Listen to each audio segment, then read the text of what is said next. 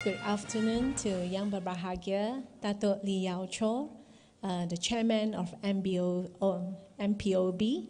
Mr. Chong Kim Sing, CEO of Bursa Malaysia Derivative Berhad, my fellow panelists, distinguished guests, ladies and gentlemen.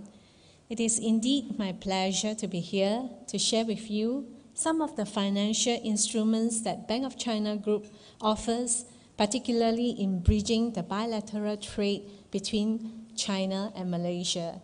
My presentation will be divided into three subtopics. That is an overview, a very brief introduction of Bank of China Group. And then second, we will talk about a little bit about economic development, palm oil development in China. And thirdly and last, we will have a very short session on BOC instrument to enhance export for China, for CPO to China market.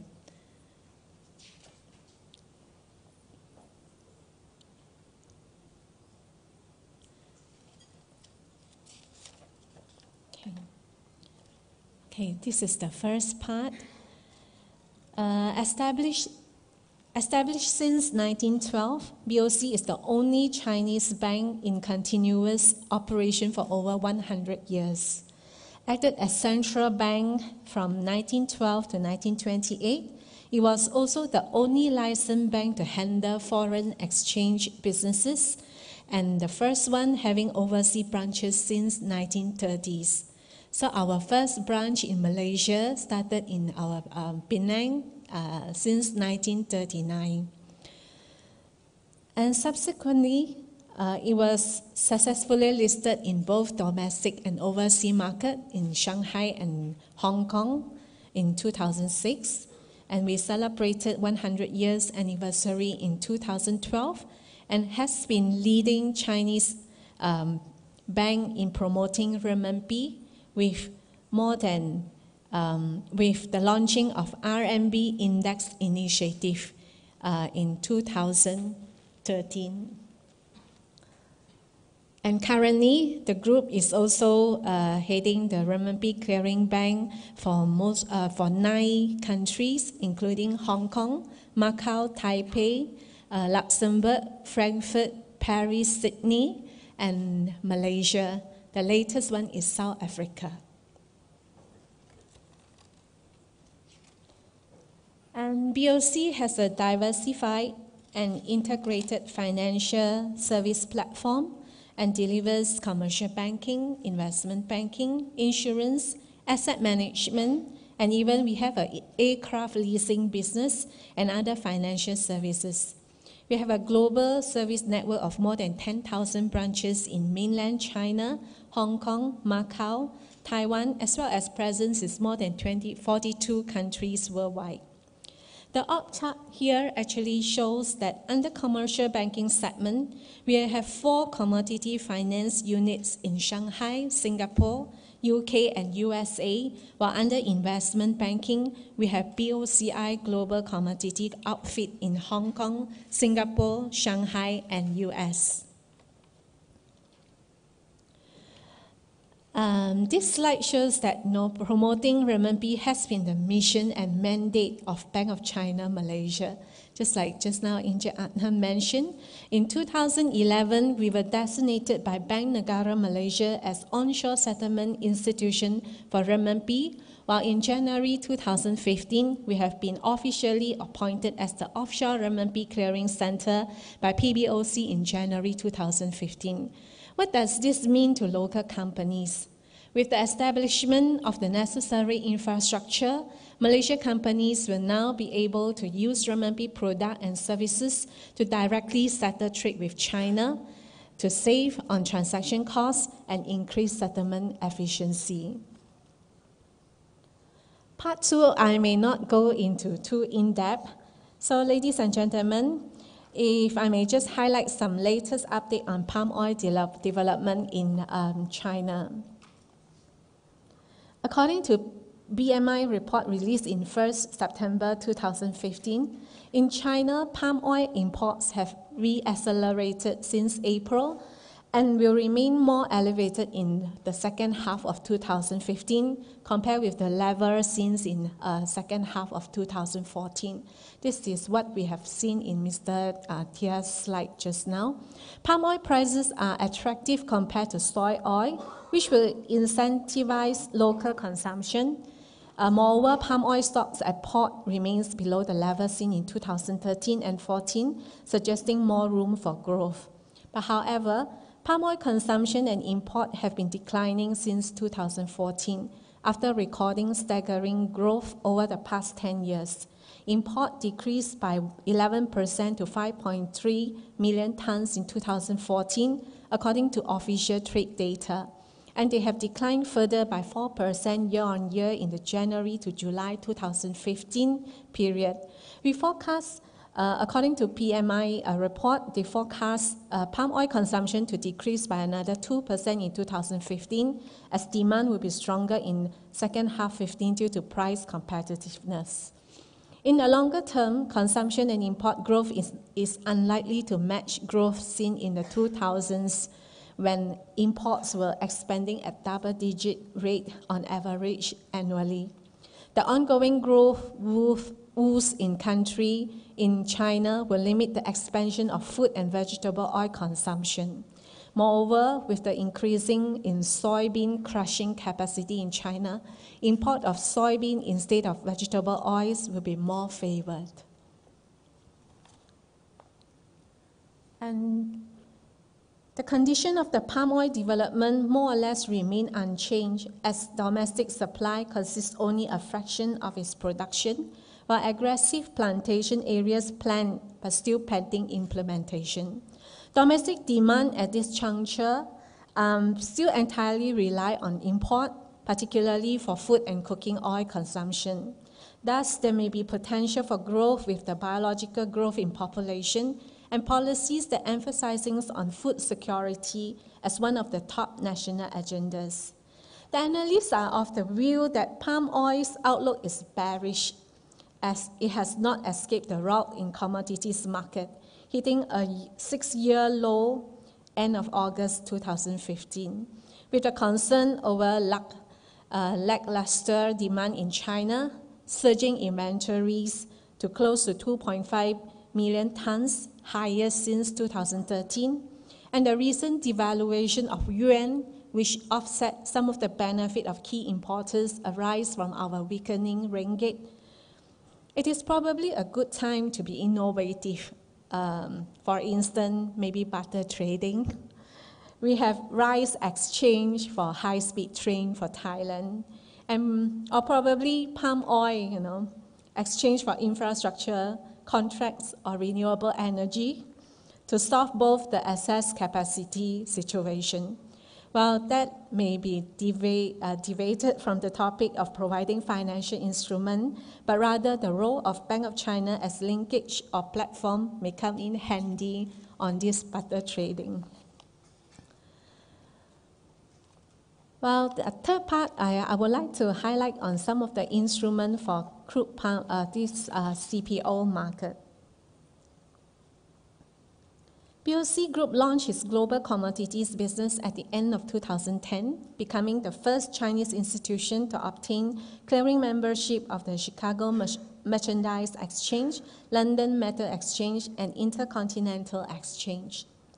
POC Group Global Commodities provide clients with comprehensive hedging solution and a full spectrum of client-centric commodities product, including OTC trading, over-the-counter, futures brokerage, commodity strategy, and physical trading.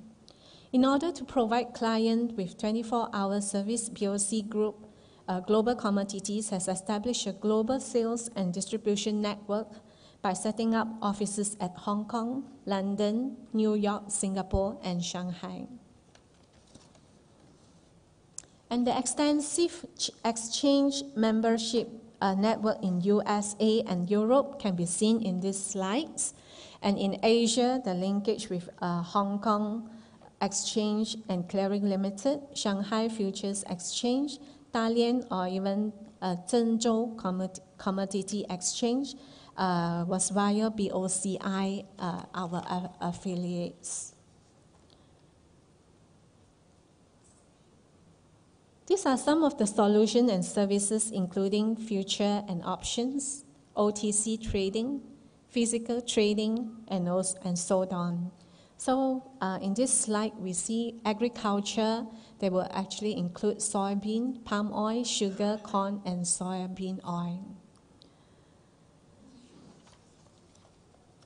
For commodity trading, for commodity financing, Bank of China provides integrated services for the entire business chain, from exploration, production, logistics, value add, up to marketing of products through our commercial banking platform, as well as our investment banking platform.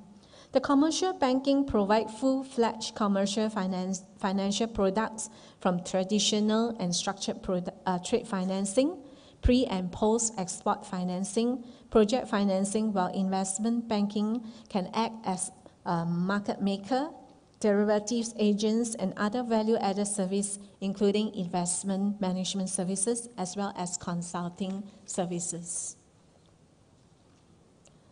The product can be further breakdown into 3 categories, such as conventional products, which are commonly found in most of the financial institutions.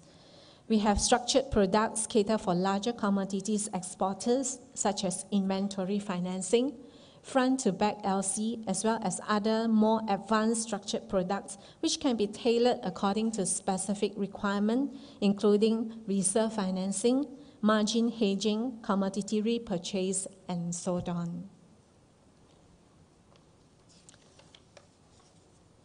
The opportunities derived from renminbi liberalization, where direct trade between the 2 countries would be made easy. The benefit of using renminbi to trade, including the capability to access the wider importer base, because I think at this point of time, maybe we are dealing with those, the first-tier importers. But when RMB can be commonly used, we can actually also target to second-tier or even the SME sectors. Same time zone settlement. This is the benefit of using renminbi compared to US dollar, which may likely incur additional 1-day difference in settlement. Exporters is also able to negotiate pricing, as there will not be a forex exposure on the importer's part. They can straight away use renminbi as the code, and thus double conversion can be avoided. On policy-wise, RMB trade is giving a longer tenor up to 180 days or more, as compared to foreign currency trade in China, which generally only up to 90 days.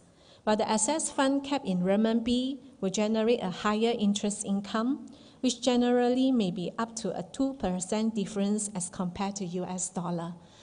This is in conjunction with our earlier promotion on, renminbi deposit, which we actually gave up to 4% returns for a 1-year renminbi deposit place. And one of the case studies that I can think of here is the palm oil transaction on forfeiting arrangement. The benefit of this is the transaction is on without recourse basis. This involves only simple documentation, while no credit facility or limit is required from the exporters. We are banking on the financial institutions limit. Exporters can capitalize on BOC-wide banking network of over 1,600 corresponding banks across the world. So in this manner, even you deal with a second-tier company where they are not using the major 4 banks in China, probably they are using some provincial banks. You can still trade the LC using our correspondence bank, the bank's limit platform. On risk management front, forfeiting is able to eliminate country and commercial risks and remove account receivables by recognizing revenues immediately. Okay, forfeiting, you actually gave you options that exporters could ultimately choose your financing currency, because we always hear some of the exporters say, US dollar is cheaper and renminbi could be more expensive. But this is an option, for even if you receive LC in renminbi, you may opt to finance it in US dollar or in ringgit, which is available. LC received in renminbi, the exporters can choose to finance under US dollar or Malaysia ringgit or vice versa. And the second part, probably this is not the financial instrument, but this is more of a non-financial instrument that using financial products are in principle homogeneous and could be differentiated by a certain degree of innovation. I quoted Jack Ma in his speech at Hanover, Germany early this year. He said, "The future world business will not be focusing by size, standardization, nor power, but by flexibility, nimbleness, customization, and most important, capitalizing on data." So that is the purpose of Bank of China Group holding numerous sessions of business matching, capitalizing on the vast availability of our database to match-make the companies, the exporter and importers. This is we have actually one successful event on June 29, where we actually together jointly with the Chinese Chamber of Commerce, we have organized a matching session. It's called One Belt, One Road Malaysia-China Economic Conference, where we have actually successfully matched 200 enterprises participated. There were over 300 one-to-one matching sessions, while 100 video conferencing were going on at the same time. The success rate is about 67%, and this actually indicated that 67% of the participating industries, they have actually indicated further collaboration with their counterparties. The success rate, just now I say success rate is about 67%, and we are witnessing some signing of MOU between the Chinese and Malaysian companies to deepen their collaboration. Ladies and gentlemen, on behalf of the management of Bank of China, I would like to reiterate the role of Bank of China as bridge and platform for businesses in both countries. We are committed to carry out more of the matching session according to respective industries, for instance, CPO exporters, even for halal industries or other resource-based industries, to expand their business frontier in China, capitalizing on the very large database that we have through Bank of China's network. And with that, I would like to thank you for giving me the opportunity to participate in this conference. Looking forward to be of service to you. Thank you. Thank you, Ms. Phelicia Ding. Ladies and gentlemen, Ms. Phelicia Ding is unable to join us during the interactive discussion later. So if you have any questions to her, you may ask now. Perhaps we can take 1 to 2 questions from the audience.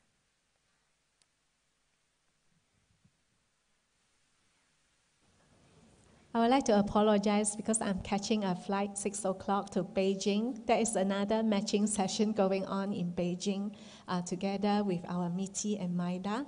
So I just hope we can actually work together, there will be a lot of opportunities, because a lot of, probably I attended some of the sessions before, and there are still people saying that maybe Chinese party may not want to accept renminbi, and but what I want to say again is, let us know the buyers. We will actually try to talk to them, and using our onshore, our sisters branch, and we will find out what is the reason. And there is no reason for industries not to use their own currencies.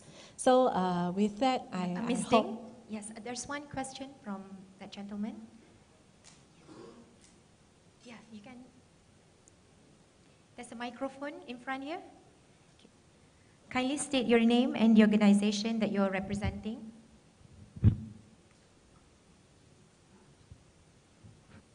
Hello.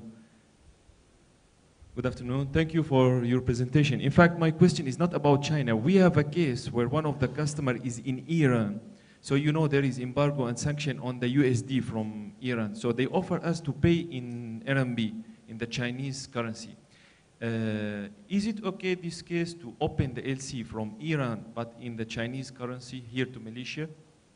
Thank you. I think basically we still comply with the sanctions list regulation. So basically in Malaysia, we actually refrain from doing, Even though if the currency is not USD, I mean the currency going to be the RMB, yes, still under sanctions. So right. we cannot benefit from this one for the third party country. Yes. Okay, thank you. Okay, any other question?